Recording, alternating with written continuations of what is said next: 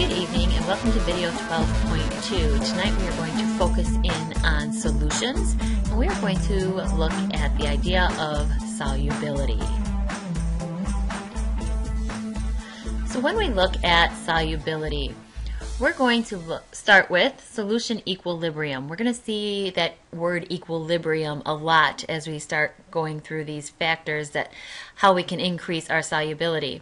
Equilibrium just means that we have an equal amount of opposite things going on, and they happen at the same time. When we look at solution equilibrium, to make a solution, we know we have a solute that dissolves into a solvent. So when we look at equilibrium with the solution, it's when our amount dissolving is equal to the amount that recrystallizes or that comes back out of the solution. So one type of solution can be a saturated solution. In a saturated solution, it contains the maximum amount that can be dissolved. So we're talking about, of course, the solute is in the solvent. And when we get a saturated solution, we have achieved equilibrium. So if we added any more, it's just going to fall to the bottom and it's not going to dissolve because this equilibrium has been reached. We have the right amount of solute that has dissolved into it. There's no more room, and there's this now equilibrium reached. So our amount that's going in is going to equal the amount coming out, and that process is just going to kind of keep going. So our solution is saturated. There's no more room for any more solute. However, if a solution is unsaturated, it is going to contain less than the maximum amount that can be dissolved. So we don't have enough solute. There's still room to dissolve more solute. So equilibrium has not yet been reached. So we're basically still in one direction. We still have more room to dissolve. So the dissolving process is the only process that is going to be going on. And then we can also make a solution that is supersaturated. In a supersaturated solution, you can contain more dissolved solute than a saturated solution. Well, if we're saturated and we don't have any more room for any more to dissolve, we have reached equilibrium. How do we get something supersaturated, where we have more than what we really seem to be able to hold? Well, the way we're going to do this is to heat to dissolve more solute. So we're going to heat up the solution. The more we heat it up, the more the molecules move around, the more will dissolve. And then we're going to cool it down slowly. So we're just going to kind of let it set and cool slowly. And when it cools, as long as it's undisturbed, we're going to get no precipitation to occur. And then it will stay this way as a supersaturated solution until it is slightly disturbed. So maybe it's a bump, or you put something in, one more crystal into our solution. And thus we disturb the equilibrium. And once it's disturbed, any extra solute that can't dissolve is going to come out of solution again until we reach our new equilibrium based on the temperature that our solution is at. So how do we know if something will actually dissolve? Well, we use the rule like dissolves like. And our like is going to be based on our polarity. So polar substances will dissolve other polar substances. Non-polar substances will dissolve other non-polar substances. Does this bring back memories of chapter 6 and drawing all those molecules? However, because like dissolves like, a polar substance will not dissolve a non-polar substance. Well, you want to know why oil and water don't mix? Well, that is kind of because of this like dissolves like. Water is polar. Oil is nonpolar. So you mix water and oil, you're mixing a polar and a nonpolar, they're not going to mix.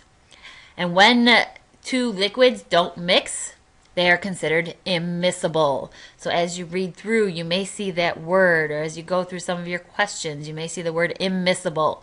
Immiscible just means we will not mix. So how could we affect our rate of dissolving? Let's say you wanted to get something to dissolve faster. You don't have a lot of time. Well, one way we can do that is to increase the surface area. So how do we increase the surface area?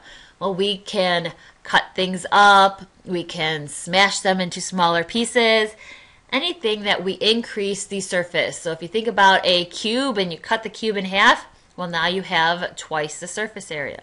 We can agitate the solution. Agitate means to stir the solution. So basically, if you have a bunch of salt and you dump it into your glass of water, then if it just sits there, you've only got that so much surface and so many molecules that it's going to hit. And it's once those are dissolved, then it can hit the ones below it. It's going to take some time. However, if you start agitating and stir up the solution, you're going to move those salt particles around, so you're going to have more water in contact with more salt.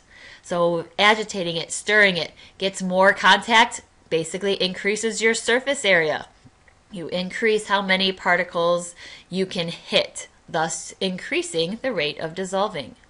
And then we can heat the solution. When we heat it, our solubility goes up. Again, particles are moving around much faster. As they move around faster, there's more holes, there's more particles hitting each other that can be attracted to each other, and there's more dissolving going on. The exception to this is the gas. Gases, we know, are already at high speeds and moving around really quickly. So gases, as you heat them up, actually become less soluble. So gases are the exception. Basically, they are the opposite idea for gases. So as you increase heat, you decrease the solubility of gases. That's why your pop goes flat when you leave it out for too long. It heats up, and as it heats up, more of that carbonation, that carbon dioxide that's dissolved in your pop is going to come out. So how temperature does affect solubility. Again, as we just talked about, gases, we decrease solubility when we increase that temperature. And solids in general, most will increase in solubility with an increase in temperature. So gases and solids, exactly the opposite. However, not all solids will increase significantly. To a point, there's only so much that we can do to get more and more to dissolve. And let's look at pressure. We just spent a whole chapter looking at, or the beginning of a whole chapter looking at pressure. So when we think about pressure on the dissolving process, we're going to go back to that idea of equilibrium. So this is the equilibrium on gas molecules entering and leaving a solvent. So you know there's all this gas above the solvent that we can't see, and then there's going to be gas that's within the solvent. So your gas plus the solvent, of course, is going to be our solution. So what we're going to do is we're going to add a stress. We're going to put more pressure on this solution. As we add more pressure, we will find that fewer molecules are going to be in the gas phase. So again, you're pushing down on your gas. So if you want to think of a beaker of water, and we put like a piston on the top that we can push down on this piston. Well, you move that down and you have all these gas particles here. Well, what are you going to do? You're going to push them down into here. So you're going to have fewer molecules that are in that gas phase. So you're going to increase that solubility.